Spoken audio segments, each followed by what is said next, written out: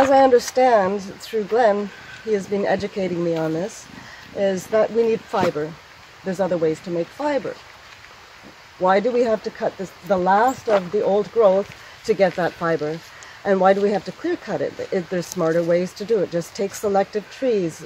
Yes, it's harder and more expensive, but it's going to be hard and expensive when our children have nothing to use, and it's all small.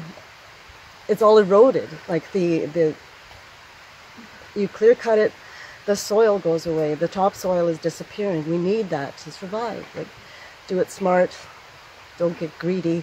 Leave some beautiful places just how they are. For the animals, for the people.